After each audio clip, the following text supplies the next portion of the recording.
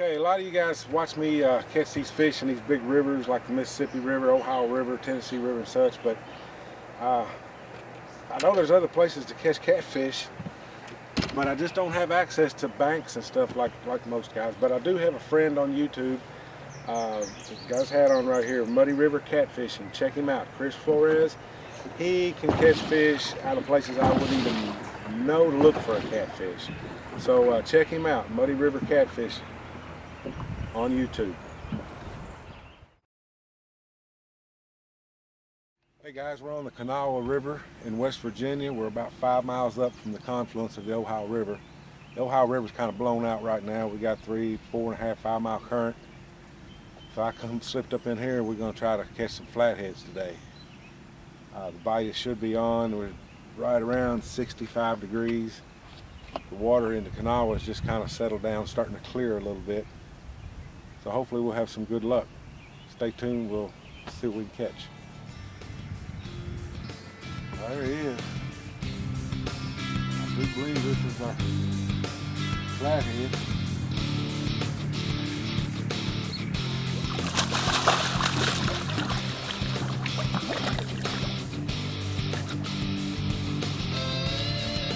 Look at this skipjack head he likes.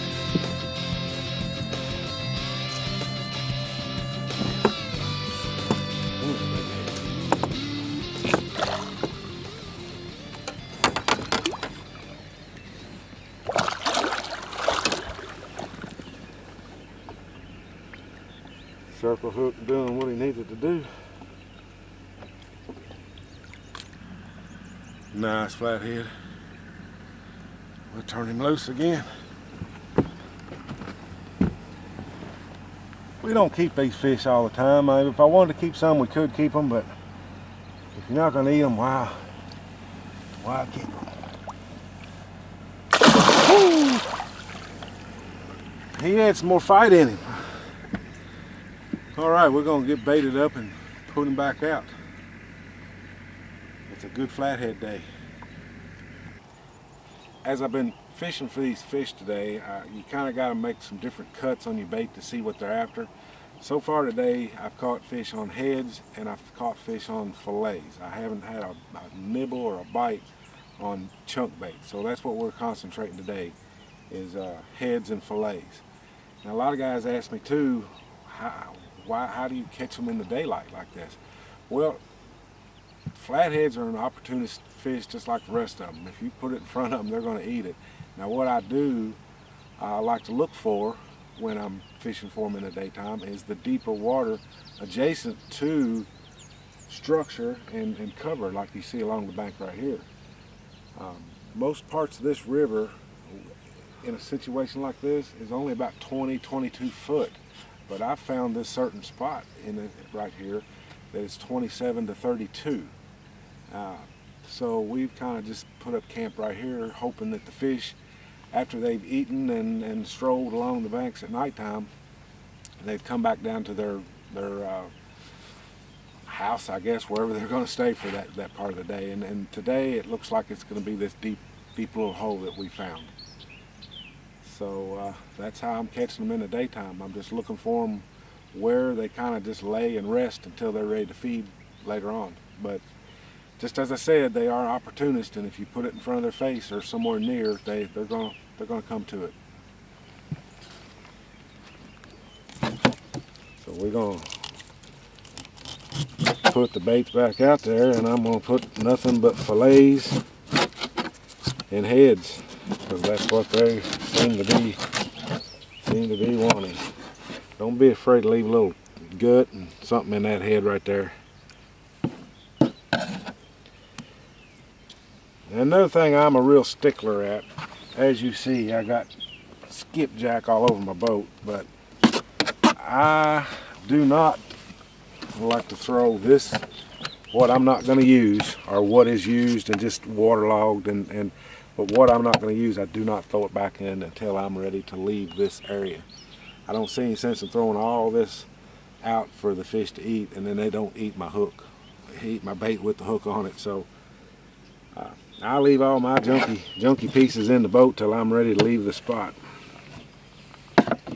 All right, I'm gonna rebait this one and cast him out. Now one problem with the fillets I find is the channel cats seem to like them too, and they'll pick them, but man, when a flathead grabs a fillet, he generally hangs on to it.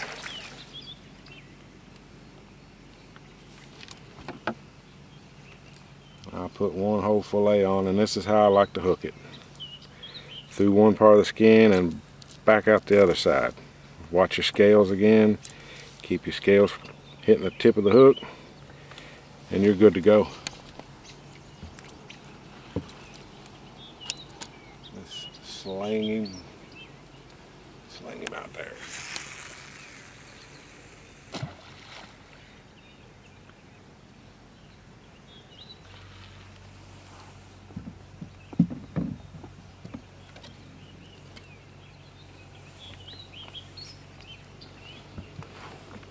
Alright, I'm going to take these heads, this head and this other fillet, and pitch him back out. Alright, well, hey, the way I hook my head is through the nostrils here, and you got to be careful not to break that bone. And right back out the other nostril. That way it can't really hook back into itself. It can in certain instances, but that's one way it seems to do best. And you can also hook them from underneath the chin and through one of the nostrils also, close the mouth, but this seems to work best for me.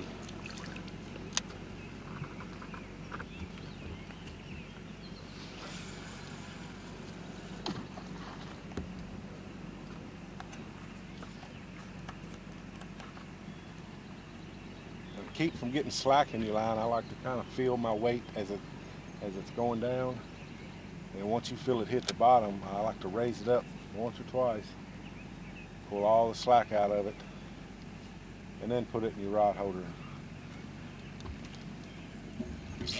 That way the fish is pulling directly on the rod and not a big bow in your line that created as it fell in the beginning.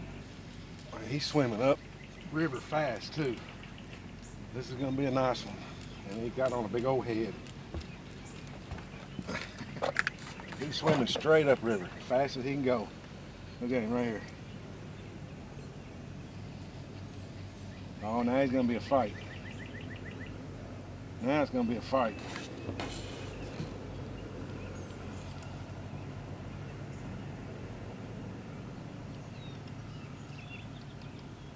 Oh, look at him. Take and drag.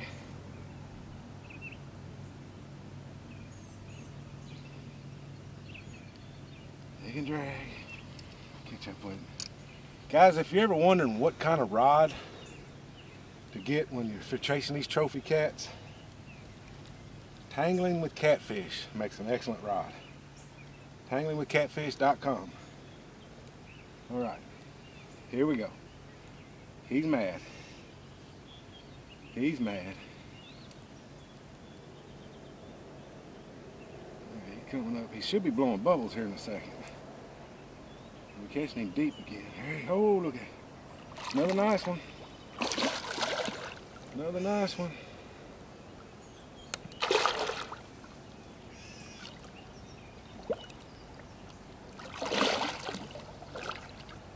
Boy, isn't that pretty?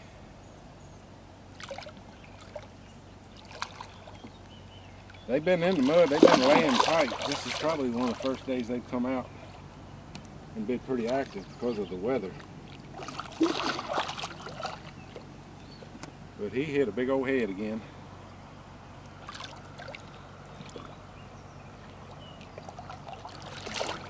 Oh, isn't that nice?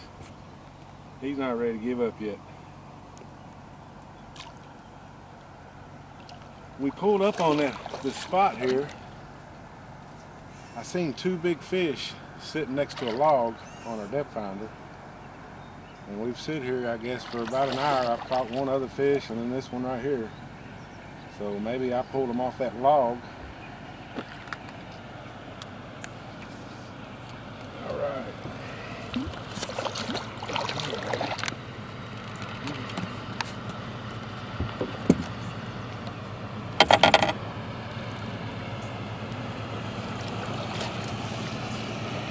There we go.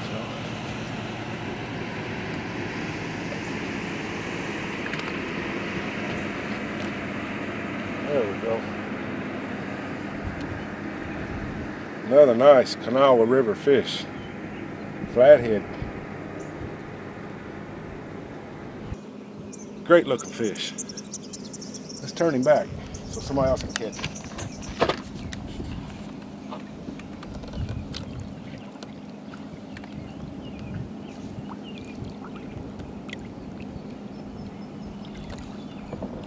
There he goes. All right, there's two fish in the same spot, but I like to fish new water, so I think we're just going to pick up and head somewhere else and find another little piece of water. And I'm going to mark this as a waypoint. Like I said, this is a trough down through here. It's about 20 foot closer to bank, drops into about 34, back up into about 29. So you've kind of got a trough, and those fish are laying in that trough. All right, let's move on.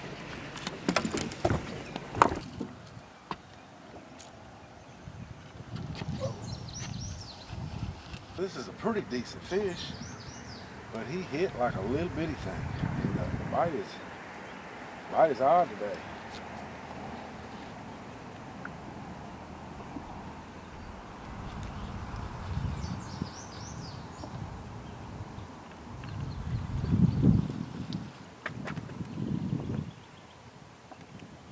Yeah, he was biting it like a little channel cat, and I had to reel down on him, expecting a little channel cat.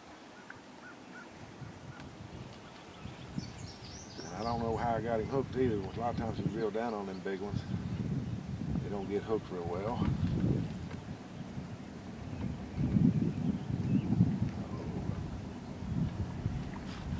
Oh, take a little drag.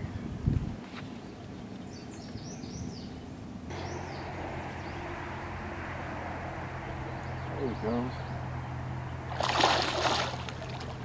He liked that fillet, that skipjack fillet.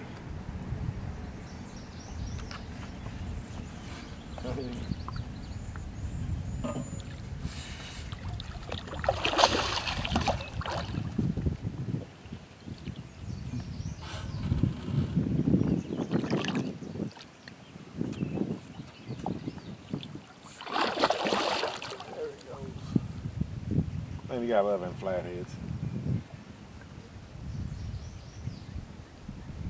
There he goes again.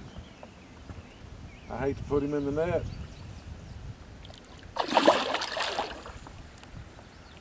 He's still fighting.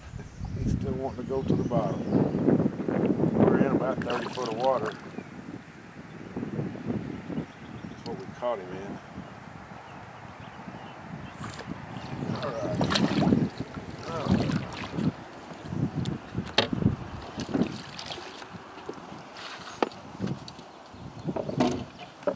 All right.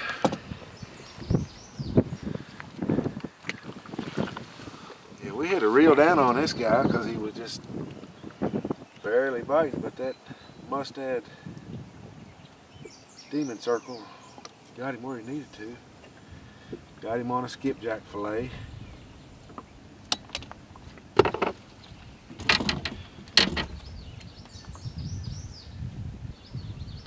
He come in about 30 foot of water on a skipjack fillet. And we'll pull him back now. Man, what a nice fish. What a nice fish.